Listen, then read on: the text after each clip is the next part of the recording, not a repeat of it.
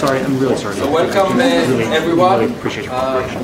The ITC lunch, post-election lunch. That, I just want. I don't want to get into politics. Just to make one comment related to astronomy. The exoplanetars often define habitability just in terms of water. They say if there is liquid water on the surface, that's enough. But it may not be enough. There might be politics involved, and that also affects the habitability of planets. However, that's much more difficult to measure. We will actually start with a talk on exoplanets. But I just wanted to mention before I get to the list of speakers that we heard an excellent colloquium by Ellen Zweibel, who will speak later at this lunch. We'll start with our own Jayne Birkby, who will talk about fingerprints of other worlds towards a high-resolution view of Proxima b, the planet that was announced back in August this year. Then we'll hear from Chris Carilli, who is visiting us and will give the CFA colloquium later today. And he will talk about the ASPECS and the next generation very large array. And after that, we'll hear again from Ellen, who will talk about the Galactic twin termination shocks. And we'll conclude with Aaron Ewall-Wice from MIT, that will tell us about calibrating radio telescopes to detect the cosmic dawn. Jayne. Okay, well, good afternoon, everyone. I'm here to talk to you about a prime piece of real estate that's just opened up in your area, potentially. This talk is going to be about Proxima b, which is our nearest rocky exoplanet orbiting Proxima Centauri, the small red star. And you can just about see Alpha Cent A and B here in this ARTIS impression as well. And so the question is, does this planet have an atmosphere? And if it does it contain biomarkers? Is it a habitable planet? And this is an idea for just one of very few ways in which we might be able to determine that. So just in case you're unaware, this is what the radial velocity curve looked like from Proxima b. And it orbits in the habitable zone of Proxima Centauri at about 11 days. And it's 1.3 parsecs away. And so most of the techniques that we have to characterize the atmospheres of exoplanets rely on the fact that they transit. However, it seems like Proxima b does not do this. And so we're like, what do we do? However, the fact that it doesn't transit is not really a surprise.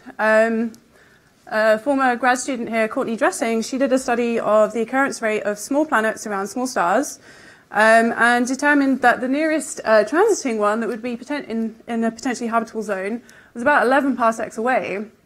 But the nearest non-transiting one would be somewhere around 2.5 parsecs away. So she wasn't that far out. But what that means is that before we reach one of these, there are about 200 other M dwarfs in our local solar neighborhood that if they do have planets, they're probably not transiting. And so if we want to understand our very nearest neighboring star systems and their planets, then we need another way to understand the atmospheres of those planets without them transiting. And so while all planets may not transit, they do all do something like this. They're all orbiting, they're all moving with varying speeds. And so you're probably familiar with this type of diagram, seeing spectral features, blue shift and red shift, from the Doppler wobble technique for actually detecting planets. And that's when you're looking at the velocity change of the star. Now, what I'm going to show you today is the technique that actually looks directly at the thermally emitted light of the planet to detect the Doppler shift of the planet itself. And this is orders of magnitude larger than the velocity change of the star.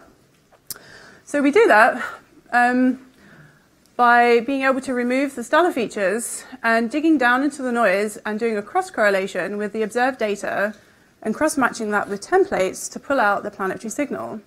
Now, the kind of templates that we're looking at, when we go to very high resolutions, this is of order of 100,000, are very unique, and they have unique patterns of lines. Each molecule contains its own unique fingerprint. And we can trace through the data that we have, cross-correlating, to see if we pick up these molecules. Now, carbon monoxide and even oxygen are relatively simple molecules. They're well described by laboratory measurements. But for other potential biomarkers, they're very complex. And so the question was, for example, water, would this technique be able to pull that out? Are the line positions in these templates accurate enough? Have they been measured accurately enough in the lab for the temperatures and pressures that we need to look at in planetary atmospheres to actually be able to pull out the signal? And so obviously I wouldn't be standing here if this didn't work. So here's an example of detecting water in a non-transiting planet. This is 51 Birkby, which you might be familiar with as one of the very first exoplanets. And what's key to pick up is that this technique, because it measures the velocity of the planet, and from the Doppler wobble technique, we also have the velocity of the star, it gives a velocity ratio which is equal to the mass ratio of the system. And given that we often know the stellar mass pretty well, it means we can get true masses for non-transiting planets rather than just a lower limit. So with this technique, we can measure a true mass for Proxima b, which is an important parameter in understanding, again, its atmosphere, its evolution history, and whether or not it might host life.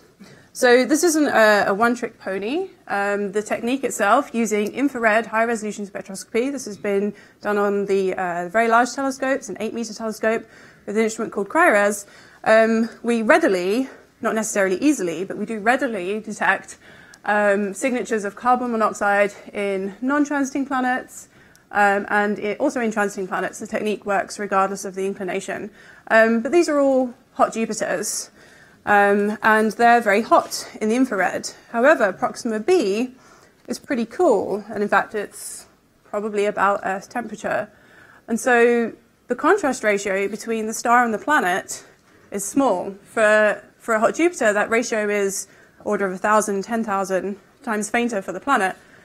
But in the infrared, for Proxima b, here I'm just showing the contrast ratio of a black body curve for the planet and the star. We see that until we sort of reach 5 microns, we're still down at the 10 to the minus 7 level in the contrast ratio. However, in reflected light, if we assume an albedo or amount of reflectance similar to the Earth, we find that we probably expect it to be maybe an order of magnitude larger than the infrared signature. And also consider this, because Proxima is so close to us, the angular separation of the planet and the star system on the sky is relatively large compared to what we might find for other further away systems. And so if we go to the optical, where we're more sensitive to reflected light, we also have a closer in diffraction limit, so we can actually start to resolve out the planet directly itself. And even to the point where we could start thinking about doing this already with 6.5 meter telescopes. And once we reach the era of the ELTs, we'll be well inside to be able to detect the diffraction. So why does it matter that we need to go to the optical, and what does that mean for the technique? Well, in the optical, we're not looking directly at the spectrum of the planet itself. The planet is a mirror, and it reflects what it sees. And at high resolution, what it sees is a high resolution spectrum of the star, and all it does is it just Doppler shifts that signature. So we need to be able to disentangle a very faint spectrum of the star that is Doppler shifted from a very strong spectrum of the star itself. However, the planet is not a good mirror. It will probably not be a perfectly reflecting mirror, and if we look at Earth's reflection spectrum, what we find is as a function of wavelength, we see that reflectance is not perfect, which would be all the way across here up at 1, but for all of our different molecules, and especially our biomarkers, the oxygen, the water, that there are very strong features. And so when we detect at high resolution this reflected stellar spectrum, that spectrum will be modulated by the reflectance of the planets. That can tell us about its composition, can maybe tell us about its clouds, maybe about its internal energy, and even its evolution history. So this attempt to do this in the optical, looking at reflected light, hasn't really been proven yet for this technique. So it's something that I'm trying to do at the moment. So the very best reflection spectrum that we have for an exoplanet at the moment, it's a hot Jupiter, are these 2 measurements. This comes from HST. This was done by Tom Evans in 2013. And my goal is to try and do this with HARPS North, which is on a 3.5 meter ground-based telescope. HARPS North is an extremely stable spectrograph. And the idea is to make these measurements in these smaller wavelength bins and start to pick out some detail in here. And so the very preliminary result of doing this from just 1/4 of the data that have literally just finished collecting is that maybe, unfortunately, the contours don't come up very well here, but there is a slightly brighter contour that's this kind of size on my screen that shows, beginning from 1/4 of this data, we have maybe approaching a 3 sigma detection of reflection from, again, 51 peg B. So what does that mean for Proxima, and what kind of facilities do we need to be able to do this? Well, because Proxima is so close, we can actually use not only its velocity information, but also its spatial separation to really help us tease out that signature of the planet that's 10 million times fainter than the star. And so to do this, not only do we need a high-resolution optical spectrograph, but we actually want an integral field unit. Okay, we want to be able to take spectra as a function of position, and then be able to remove the stellar spectrum, and that just leaves us with our planet reflection signature popping up. And so last year, we actually did some simulations predicting how the EELT would respond if it had an optical IFU, and what that might be for a Proxima B-like system. But we got some of the numbers a bit wrong. We were a bit optimistic about the radius and the temperature, and we had a slightly smaller separation. And so we estimated 10 hours would give us a signal noise of 10 for the detection of the planet. However, the signal to noise goes as a function of the contrast ratio, which depends on the planet radius and the separation. And so if we plug in the real values for this, I'll show you on the next slide how the numbers change. But this is just to highlight all the different things that we can do to improve the signal to noise. So if we want to change the contrast ratio, we need to reduce the stellar signal at the planet position. We can do that with adaptive optics. Suppress the light over here, this value here. And if we have a wide wavelength coverage, the more lines we detect, the stronger the signal. And so the estimates were for, instead of 10 hours on the EELT, this scales to 40 hours, or about 4 nights. But for the GMT, this would be on the order of 100 hours to get a signal noise of 10 on the detection of reflection from Proxima B, and to be able to say something about its atmosphere. However, the advantage with the GMT is, one, that it has optical instruments already planned, and that we might even be able to start as early as 2021 with a 4-mirror configuration, and that there are instruments already that are being explored to do this work, combining AO systems like Sphere and Espresso on the VLT, but also on the US side, looking into combining MagAO and the optical IFU RIA at Magellan over the coming 2 years. So I'll just leave you my conclusions that this technique may be the only way we have to characterize our very nearest planetary systems, and that high-resolution spectrographs with adaptive optics are an essential resource for the future of exoplanet characterization. Thanks.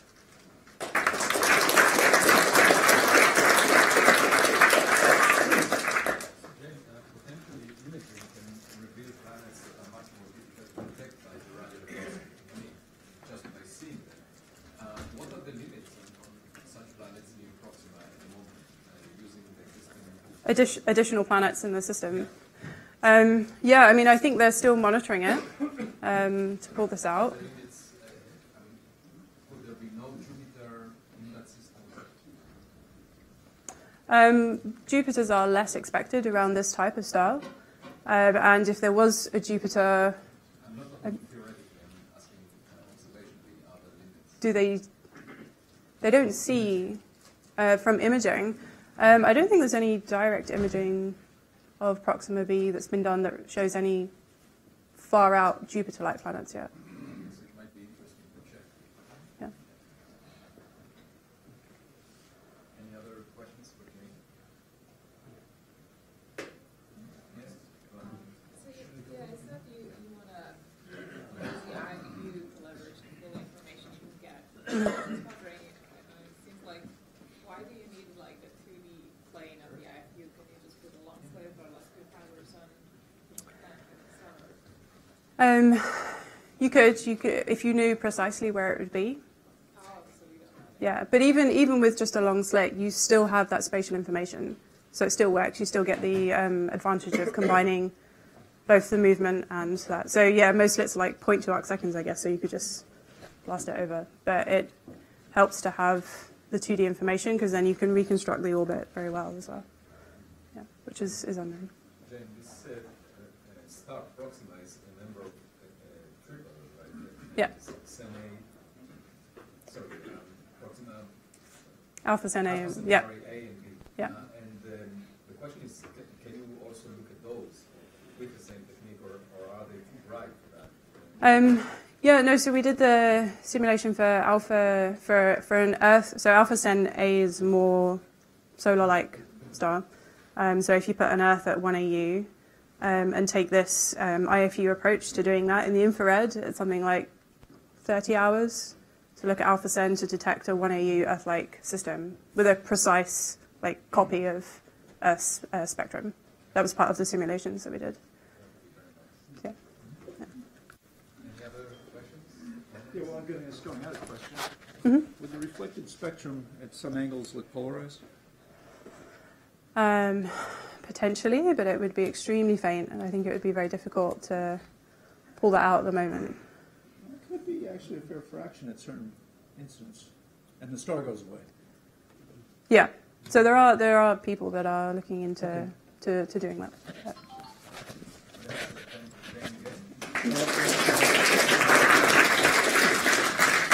This is one, but I think it's,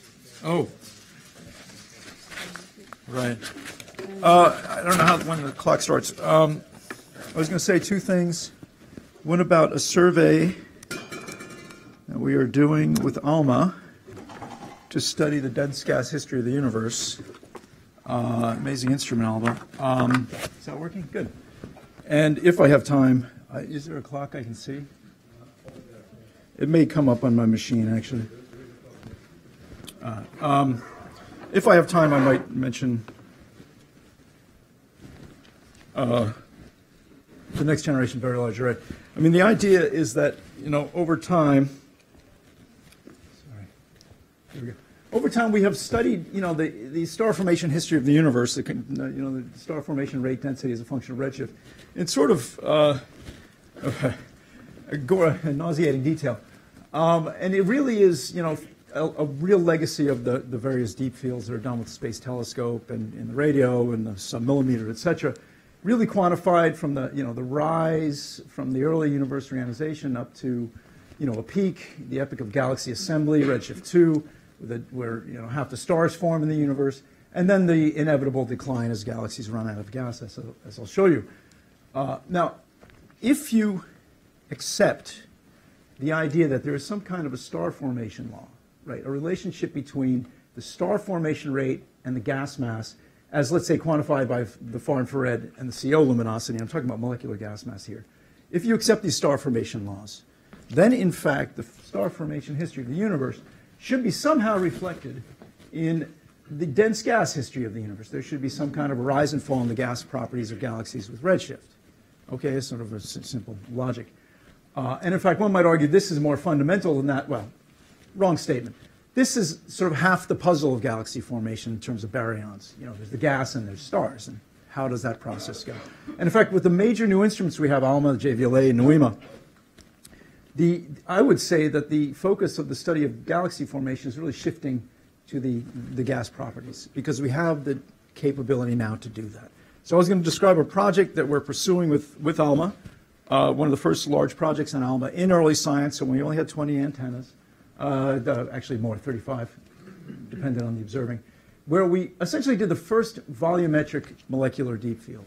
Okay, we essentially picked a region in the UDF, small region, it's only an arc-minute square, and we scanned in frequency ALMA's band 3 and 6. That's sort of 85 to 115 gigahertz, and I don't know, 220 to about 270 gigahertz. We scanned in frequency over this field. We get down to fairly low sensitivities. I'm talking about, so if you think about that, here's the observed frequency versus redshift for the different CO transitions, the dominant molecular gas tracer, and the carbon-2 fine structure line at high redshift. And so we'll be picking up CO emission in this blind survey at different redshifts and different transitions, and then eventually possibly pick up carbon-2 emission from the first galaxies. There's a blind survey. We weren't targeting any galaxies in particular, so that's what's unique about this. Our sensitivities are pushing down to what you might call the knee in the mass function, a few 10 to the 9 solar masses at high redshift. The dust continuum is really sensitive, microjansky sensitivity. So we're seeing relatively 10 solar masses per year at high redshift, and actually that's independent of redshift roughly due to the inverse K correction, and possibly, again, as I said, picking up carbon-2 from very first galaxies. And I'll go through this quick. It's only 10 minutes. Important point, here's a couple of examples. This is our continuum deep field. Types of things we see: large spiral galaxies, flocculent spiral at redshift 1.4, CO2 to 1 emission. A very faint galaxy here, possibly carbon-2 emission at redshift 6.7. To give you the raw numbers, we get 10, 11 candidate lines in the different bands, 3 and 6. Band 3 is almost certainly all CO. Band 6 maybe some combination of some CO detections or carbon-2. I should say all of this is published as of last month. So if you're looking for it, we have 7 papers, and these are the authors, first authors on the various papers. So if any of these things strikes your fancy, please follow up. 9 dust continuum sources over this small field. Richard Bowens did an interesting stacking analysis, taking LBG galaxies in the UDF, the best multi-wavelength data available, and stacks a bunch of galaxies from redshifts 1 to 10, and rederives the dust-corrected star formation history of the universe. So if that gets you going, that's good. We have a possible 6 detections of the carbon-2 line, roughly beyond a redshift 6 in Lyman break galaxy candidates. That's the most speculative result that we got out of this. And then I published a paper on that sort of relates to cosmology in terms of CO intensity mapping and how foregrounds will contaminate spectral distortions of the CMB. I may mention that later. So here here's sort of the physics or the astrophysics or astronomy result. And I think this is actually, galaxy formation is a bloody mess. And you look for certain things that are, potentially good and true and tell you something about, galaxy formation itself. And this is one of them that I really like. And this is the ratio between the molecular gas mass and the stellar mass as a function of redshift for what you would call main sequence or typical star-forming disk galaxies as a function of time. And you see this very interesting trend here. And essentially our data have confirmed this, but now for the first time in a blind survey as opposed to picking out galaxies from other surveys in the optical. And this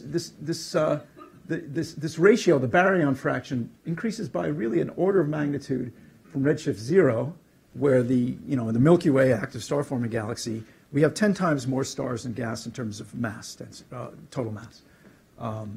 10 times more stars than gas. Did I say that right? So, yeah.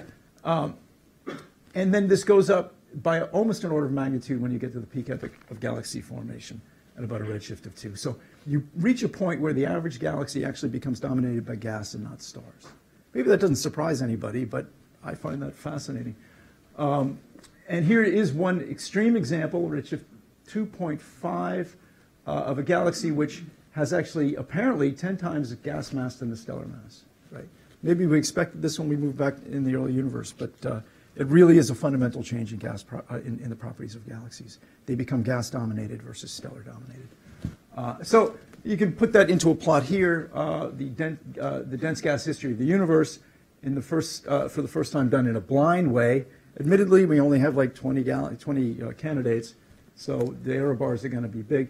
But there appears to be, this rise and fall with a tremendous uncertainty, right?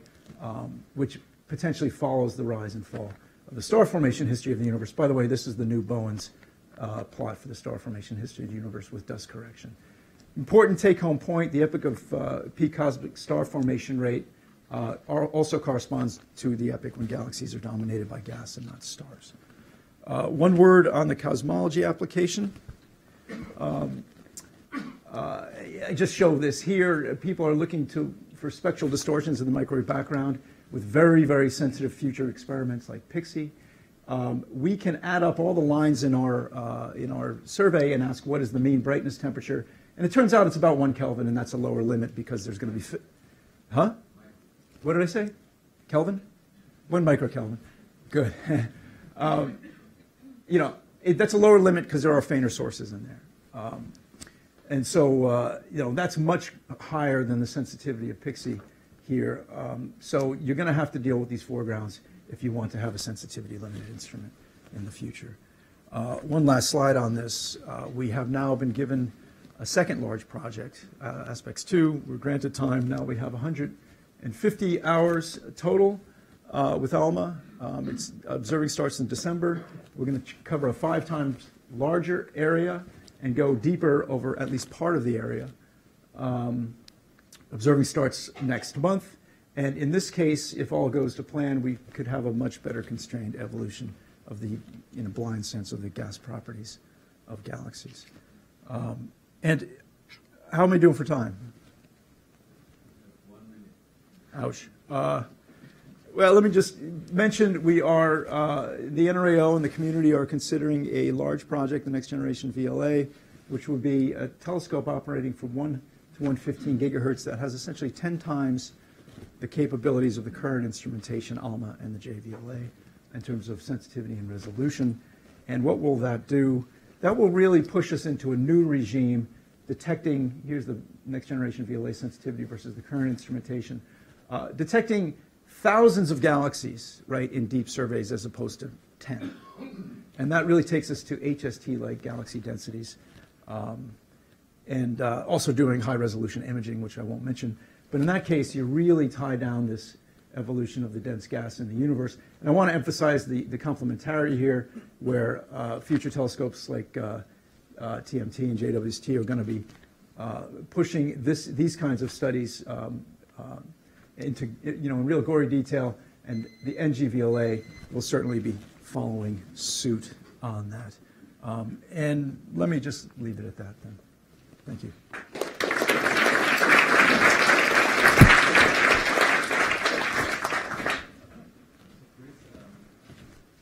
Can one get the plot on the left from the plot on the right just by using the Fingerprints relation between star formation rate and Yeah, so there are 3 techniques for deriving the molecular gas masses in distant galaxies. One is through the CO luminosity, and that requires conversion. The other is through the far infrared luminosity, and that requires conversion. And the last is the star formation rate, however you estimate it. And that requires a conversion, which is... Now, do they all match up? It depends who you talk to. And it depends on how you feel the relationship between the gas mass and the star formation rate really goes. Is there, a dual sequence of starbursts and normal and main sequence galaxies? I've focused on the main sequence galaxies. So you can get it to fit if you like. But right now that calibration remains under debate. So the way you've sort of predicted how your error bars might shrink at high redshift sort of assumes that galaxies at high redshift are going to behave nicely. So we know, for example, that dwarfs actually don't often follow the Koenig-Schmidt law. Like some dwarfs have a lot of high star forming or high density gas and not a lot of star formation. So they sort of track off that relationship. Right. So have you seen in your sample any indications that at high redshift things don't look similar to most spiral galaxies at low redshift? Or things look more like some of these dwarfs that have a lot of molecular gas? Yeah. Well, that comes, this example here might fit into, am I in the right place? Might fit into what you're talking about. It's got a ton of molecular gas, and the star formation rate isn't that high. So I'm not sure if that actually falls in the Koenig-Schmidt relationship or not. I'd have to go back to the paper. Of course, we're just measuring the CO. And so we're not really worried whether how closely they track each other. We're just making the molecular gas measurement. How do you treat the X factor then? Looking at CO, that's right. And in this case, we assume a galactic type value, right? If it's smaller, then this number goes down. But actually, there's a physical lower limit to what it could be for optically thin emission. And even in that case, the gas mass is larger than the stellar mass. I think the bigger question here is how do you derive a stellar mass? There's a lot of questions about dust.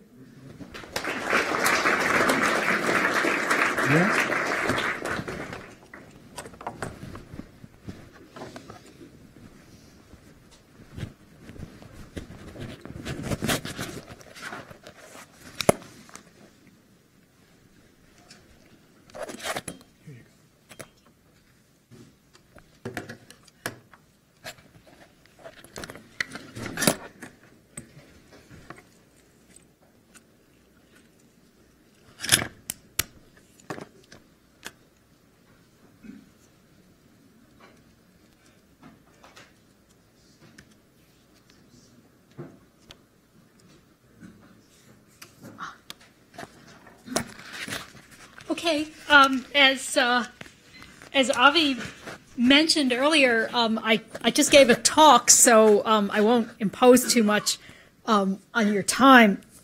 In my second talk, can everybody hear me? Okay.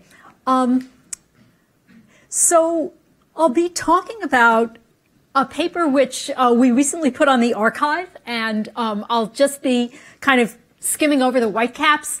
And the motivation is this. Is there a pointer somewhere? Oh, no, you didn't. You left it here. Which end is which? Okay. So this is the cosmic ray spectrum, many orders of magnitude in energy. This barely perceptible feature here is called the knee, and this slightly more pronounced feature is called the ankle. And in between, about 3 PeV and about 1 EeV, there's this region that we call the shin. And the question is, what is the origin of these particles? They're a bit high in energy to be accelerated by standard galactic supernova remnants. So what is their origin? More ambitiously, can the ultra-high energy cosmic rays that are not confined to galaxies be accelerated at termination shocks? And finally, how does the termination shock of a galactic wind affect the cosmic ray output or luminosity of a galaxy? So the results, the specific results that I show will be based on a very simple family of thermally driven galactic wind models that Chad and Elena and I published last year. They're spherically symmetric, they're steady state, they're thermally driven, and they're radiatively cooled wherever that becomes important. And you'll see a lot of plots like this. Asymptotic wind velocity from 500 to 4,000 kilometers a second, and the mass loss rate in solar masses a year.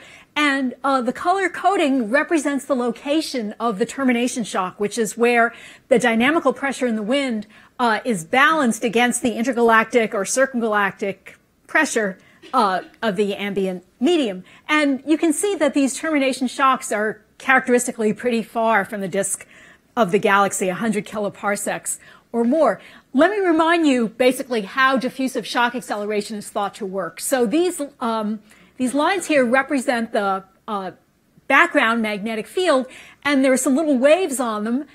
Here is the flow. So we're in the frame of the shock. Here's the incoming flow. Here's the slower outgoing flow. And a cosmic ray particle that's reflected off the shock and travels upstream will gain energy, 2 PV in, and if it then goes back across the shock and overtakes another fluctuation, it'll lose. But since V out is less than V in, there's a net energy gain per loop. So this is called a first order Fermi process, and it's considered the prime candidate for galactic cosmic ray acceleration. By assuming, setting an upper bound on the rate at which particles can cross and recross the shock, a long time ago, Lagrange and Czarzarski came up with an upper limit for how fast particles could be energized in diffusive shock acceleration, and it depends on the speed of the shock and the charge of the ion and the magnetic field. Now, if we just scale the galactic magnetic field out to 100 kiloparsecs, it's very small and you can't really get anywhere. But if we take a cue from recent work on magnetic field amplification in shocks and assume that the field is actually amplified up to equipartition with the shock, which is about as much as you could imagine, then you can get a pretty respectable rate of energization. So here's the rate of energy gain in EV per megayear, and these are the maximum energies that you can achieve as a function of shock velocity for 3 different intergalactic pressures from 10 to the minus 14 to 10 to the minus 16. And this here kind of is the range of Shin energy, and this is the ultra-high energy cosmic ray range of energies. And you can see that, that it's possible to accelerate particles in the Shin, but maybe not the ultra-high energy particles. That requires a very fast shock. Yeah. Okay, so if we're interested in explaining the Shin particles, we want to know if they actually make it back to the galaxy. So you can measure the relative importance of diffusion inward and advection outward by the wind by defining a sort of cosmic ray Reynolds number, which would be the shock radius, the shock velocity, divided by the diffusion coefficient for cosmic rays. And the energy dependence is not too well known and turns out to be kind of important for what is to follow, which I'll show you now. So here is a plot, shock velocity, shock radius, shock velocity, shock radius, of the minimum energy such that this cosmic ray Reynolds number is less than 1. So cosmic rays more energetic than this energy have a good chance of making it back to the galaxy.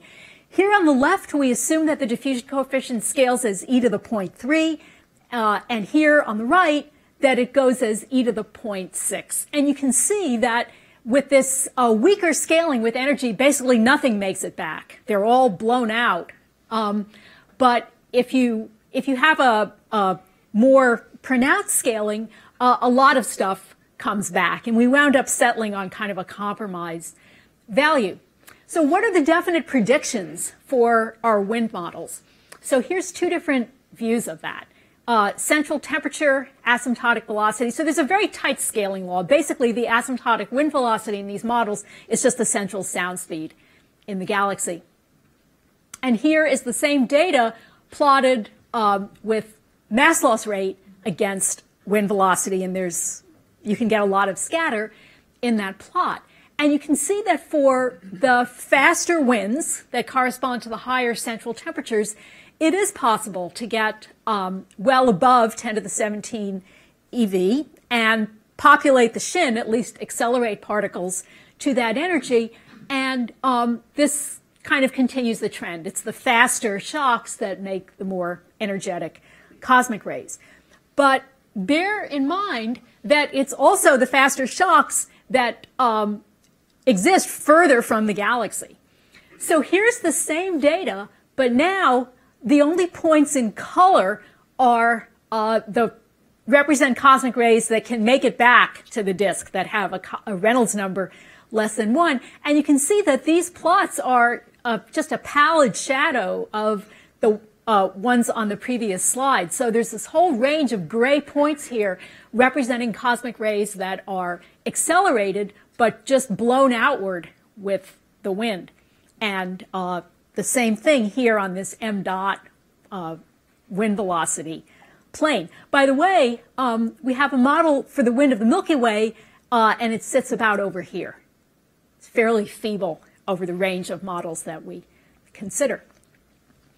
So what is the luminosity of a galaxy in cosmic rays with our assumptions? So if we assume that 10% of the shock energy is converted to cosmic rays, which is about what happens for galactic supernova remnants, we get this range of luminosities, 10 to the 40 to 10 to the 43.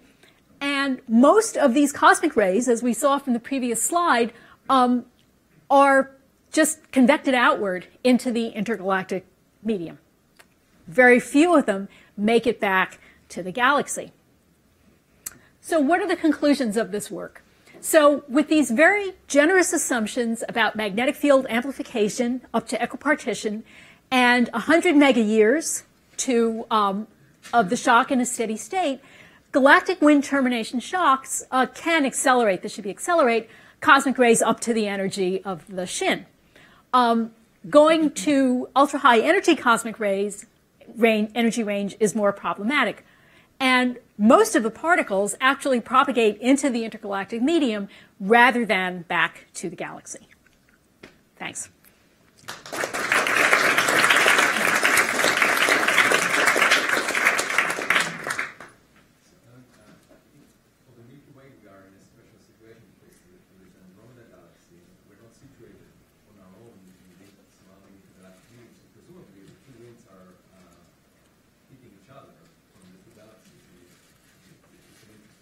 Well, that's a fun idea. So, our model of the galactic wind, so there's actually pretty good evidence that the galactic wind, the Milky Way, does not cover the whole sky, and our model is actually sort of a thick shower curtain that hangs over the 3 kiloparsec molecular ring, and then goes up. So, is M31 overhead, or where's M31 relative to the? So maybe the winds hit each other. That's an interesting idea. Thank you. And then you would see a lot of in the sky depending on that. And one can be principle test. That would be fun. Yes, just for my information, what's the photon normal radius? So at 1 eeV in the galactic magnetic field, so a few microgauss, it's about a kiloparsec, a little more than a kiloparsec. So one of the reasons that we think that the very high energy cosmic rays don't come from galactic supernova rims is that their gyroradii are bigger than the shock. And that's one reason why galactic wind termination shocks are so attractive, because they're huge geometrical extent. And actually, the Larmor radius is small for all, the 100 kiloparsec scale cosmic rays that, shocks that we're considering here.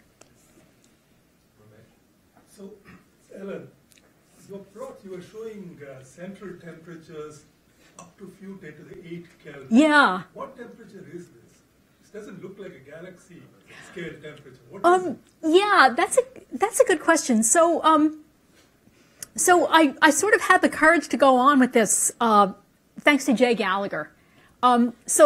So this gas. So a lot of what we know about hot gas in galaxies is, say, up to the 8 kilovolts from Rosat or something like that. If there is hotter gas, it is harder to see. But I don't know. It may be too high. It may be too high. These thousands of kilometers second flows, it may be too hot, it may be too high. But that's what you need. Well, if you let's... want to produce fast enough winds. Yeah, with a model, with a thermally driven model.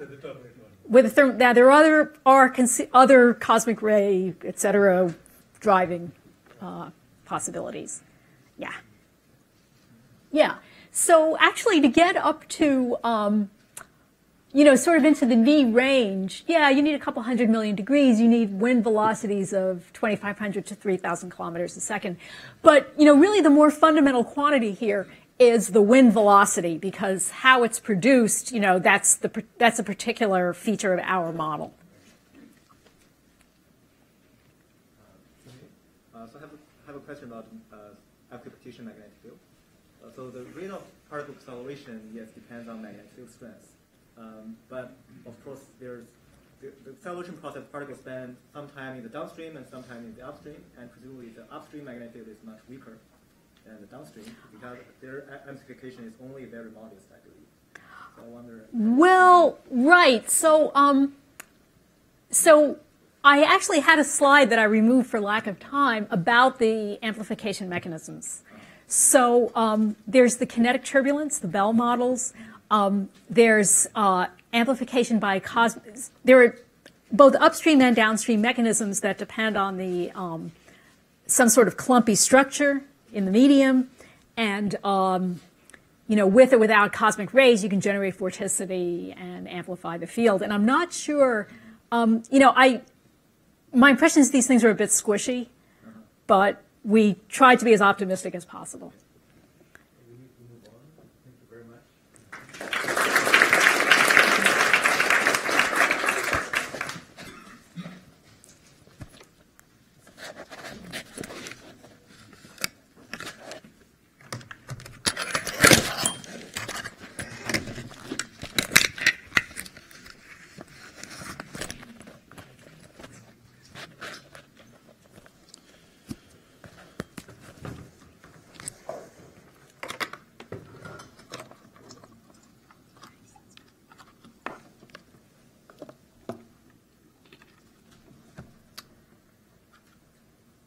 Hello, everyone. For some reason, this is not. Okay, there we go. All right, and there's no clock here. That's okay. So I'm going to be talking with you about calibrating radio interferometers. And so why do we care so much about calibrating radio interferometers? Well, the particular application I'm going to be discussing is within the next several years, we hope to constrain the properties of the first galaxies and compact objects and stars in the universe by observing their impact on the intergalactic medium that exists between the galaxies. And in particular, we're looking at the neutral hydrogen in that intergalactic medium. And so when the first stars and black holes form, they set up radiation fields that heat and ionize the hydrogen, and that heating and reionization impacts emission from the hyperfine transition of that hydrogen. So it comes out at 21 centimeters, and it is redshifted to 2 meters, where we hope to observe it with a radio telescope. Well, all right.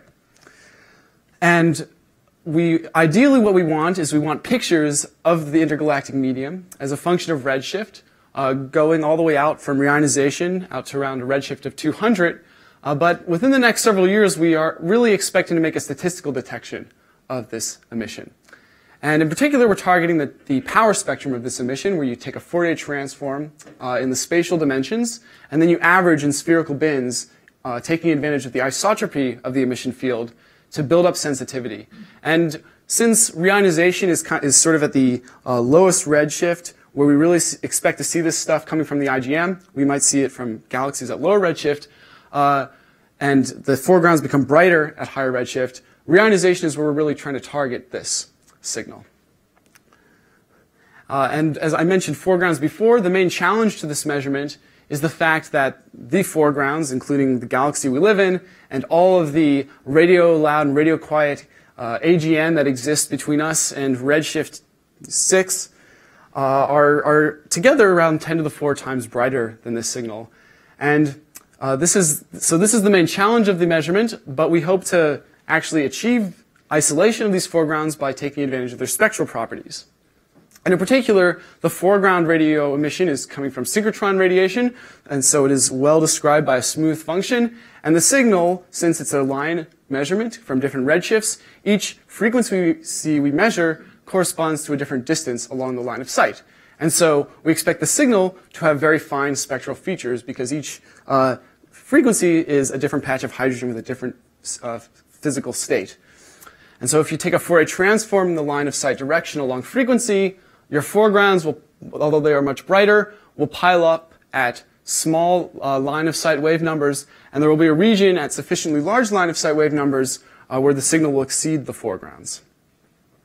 Now this is complicated a little bit by the way we actually measure the power spectrum. So now what I'm showing here is a plot that we like to make a lot within the 21 centimeter interferometry community, which is showing, it's a Fourier space plot, and it's showing wave numbers perpendicular to the line of sight on the x-axis and wave numbers parallel to the line of sight on the y-axis. And the way we actually measure this emission with an interferometer is we essentially correlate the electric fields that are measured by different pairs of antennas on the ground. And the distance between the antennas corresponds to a different wave number perpendicular to the line of sight. Foregrounds are going to have frequency structure that is going to go out to, at most, the delay between the electric signals arriving at the two antennas. And so as you go to larger antennas, the delay that a foreground can occupy increases. And remember, delay, it turns out, is the Fourier dual to frequency, which is why it ends up being proportional to the line of sight wave number. And so all the foregrounds end up occupying what we call the wedge, and all the signal we expect to occupy what we call the EOR window.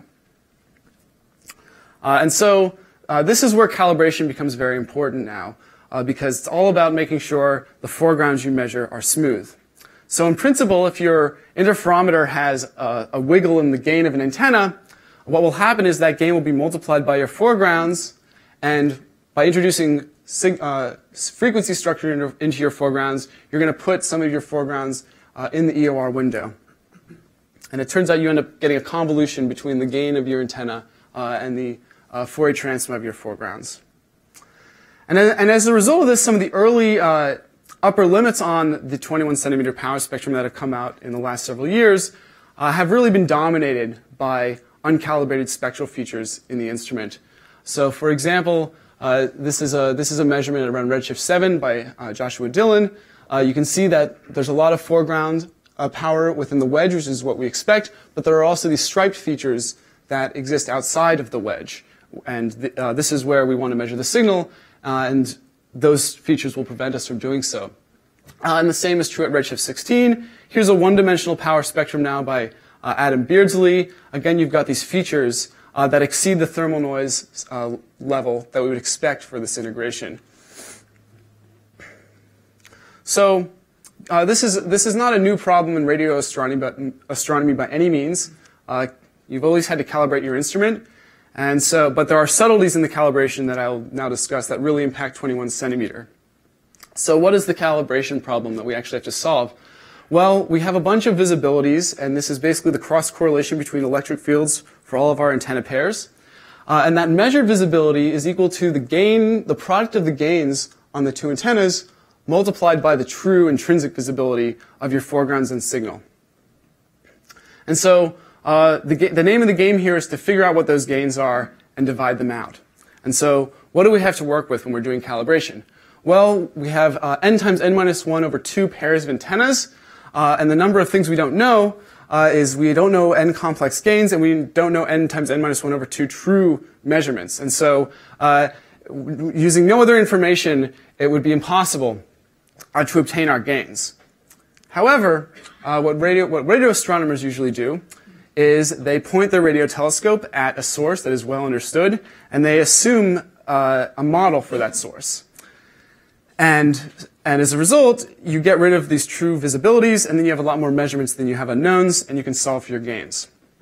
And the problem with this, so the radio telescopes that are doing this right now are the MWA and LOFAR, and the SK quite possibly will also rely on this technique.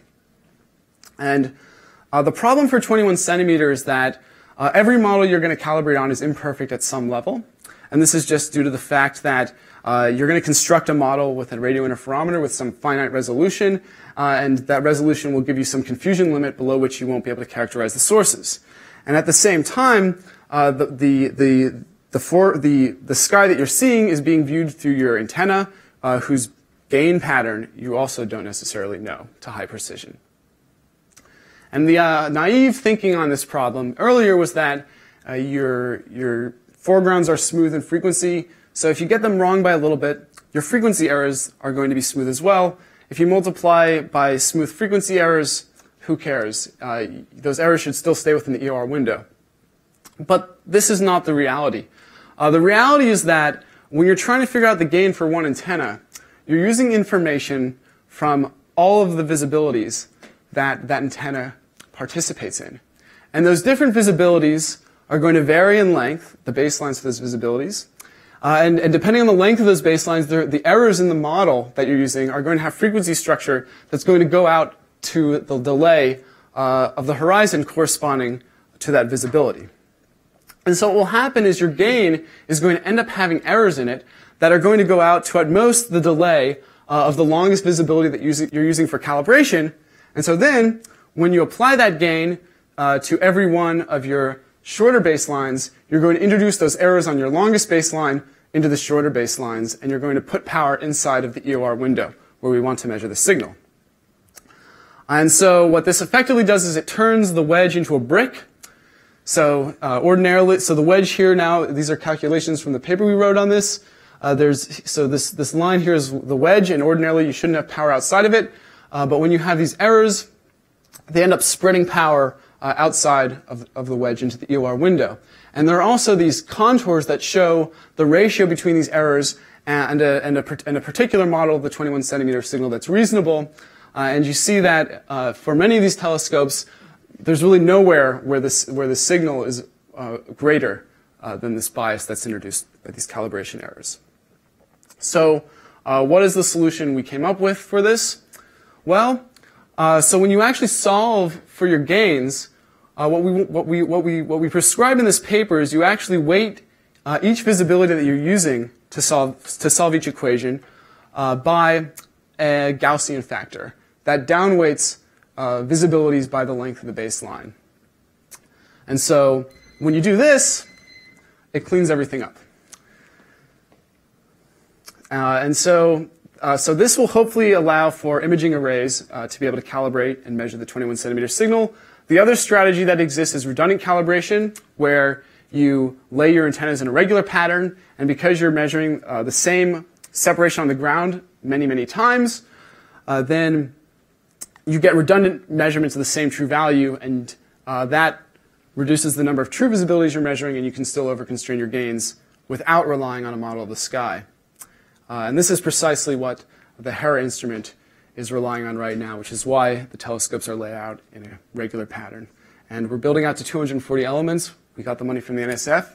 Assuming it's around for the next 5 years, we'll maybe detect the signal. Thanks. Why did you say that? Say what? Oh, the NSF? Assuming it's around. Oh. They might have to cut the NSF, yeah? There is another practical approach to calibrate. It's basically take a drone with a known radio transmitter. Yeah. Put the drone just above your instrument. So that's true. So I would say right now that technology is not really in a place where we have precision measurements yet. It is something that's being worked on, but and the other but it isn't ready yet, essentially. It's not expensive. No, you can do it with like a several $1,000 cheap opticopter. I guess the other problem is a lot of these radio telescopes are in RFI quiet areas, so you have to get into all kinds of politics. Although I'm sure that's something that could be worked out. I would say right now the main limitation is just that those drones are in an early stage of deployment, development, and time.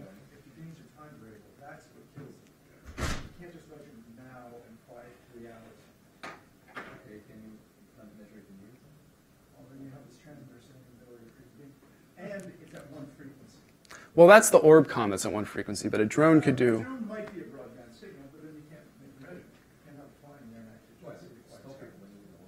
I guess you could have some kind of gating system. I guess the main. To fly over a dish and sweep through frequency, noticing the batteries that last a certain amount of time. Yeah. Trying to recharge the batteries, they occasionally explode. So. And you have 240 antennas to measure, so and it takes like an hour to do one of these antennas. Yeah.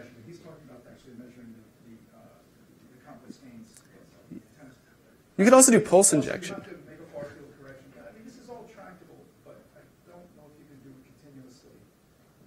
But let's see. Maybe that's what we'll end up. Yeah, that's hard.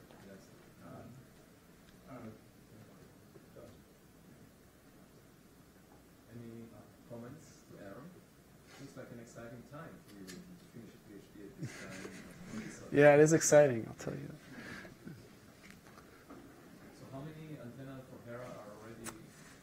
There are 19 right now. Well, there are 19 that are observing now, and there's actually close to 37 that are constructed.